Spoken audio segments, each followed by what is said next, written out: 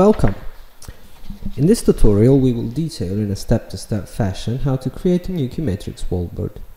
Since QueueMetrics 17.06, the new wallboard functionality is available, which allows the user to create, save and edit multiple wallboards to customize their call center monitoring.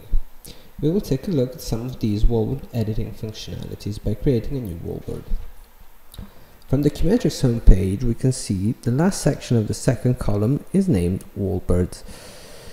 This is where the wallboards we create will be saved. In the first section of the second column instead we can see the Start Wallboard button. Let's click on it. This way we will open the last wallboard we edited. Let's create a new one from scratch by pressing on the folder icon on the top right. Here we can select New Wallboard.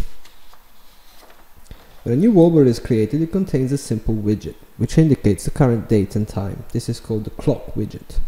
Let's check out our wallboard configurations before adding other widgets. To do that, click on the wallboard name in the top right of the screen. Each wallboard is composed of different views. We can think of views as pages we can sort through. Each wallboard can be composed of multiple pages and each page can have a duration. If the duration is 20 seconds, for example, after 20 seconds the wallboard will switch to the next page and so on. We can alter various settings from here, but for now let's just return to the empty wallboard and click on the plus sign on the top right of the screen.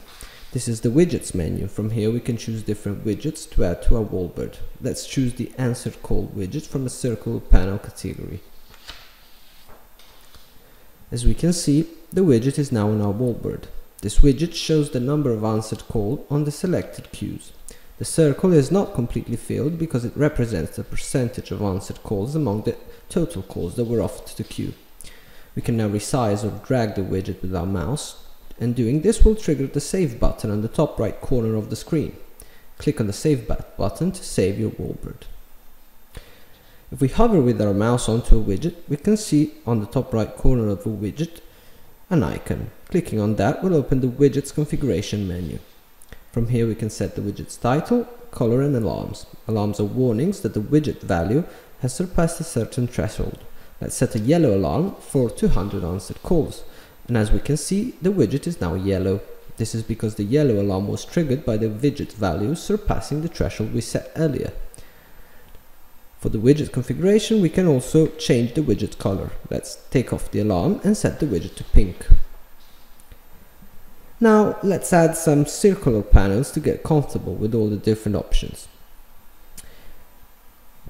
If you want to read a detailed explanation of all the different components, you can check out QueueMetrics manual. There you will find a list with all the components and their specific functions. Some widgets will show a big grey icon when they're added to the page. This means that in order for them to work correctly, they need to be configured first. For example, the circular panel SLA level percentage need an SLA level to be selected in order to show the correct value. To set the widget, open the widget configuration menu. Once we set the necessary property, we can save the widget and it will work. Now we can add some more widgets to our wallboard. Let's try adding the bar graph SLA widget from the widgets menu. We can resize the graph to fully occupy the screen in order to show all the different bars clearly. We will also change its color to orange. As you can see, QueueMetrics wallboards are easily customizable. You can move around the widgets and organize the space the way you see fit.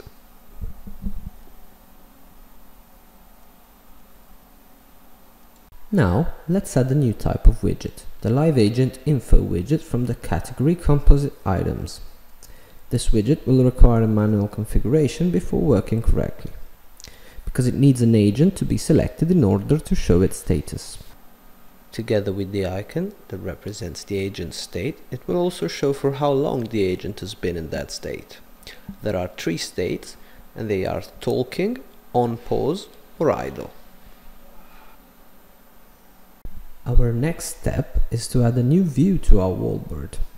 In order to be able to cycle between 2 views in a presentation fashion. To do so we have to click on the views icon on the top right of the screen, to the right of the plus icon. This will present us with a list of all the views. If we click on the plus icon at the bottom, we will be presented with a new empty page of our wallboard. As we said earlier, we can click on the wallboard's name at the top of the page to change the settings of the current view. From here we can change the view's name to second page. We will now try out the table widgets. Let's go to the widget menu and select the live calls widget. This table shows all the ongoing calls on the selected queues. We can see the status of the call as well as other information such as the queue, the caller, or how much time the call spent waiting. Let's go back to the widgets menu and add the live queues table. Similarly to the previous widget, this table shows all the information regarding the queues we selected.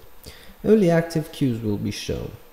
We can see information about the name of the queues, the number of agents on them, and how many agents are in different statuses. The last table widget is the live agents table. This table, combined with the other two, gives you a complete overview of your call center. This widget shows all the information regarding the various agents logged in on our queues. From here we can check the agent status, the extension and postcodes, current calls and conversation times. Now Wallboard is complete. Remember that it's composed of two different views and we can cycle between them by using the circular buttons on the top left of the screen, or the play button to make sure the Wallboard cycles between them automatically. This would be all. Thank you for watching, and remember to check out our websites using the links in the description. See you next time.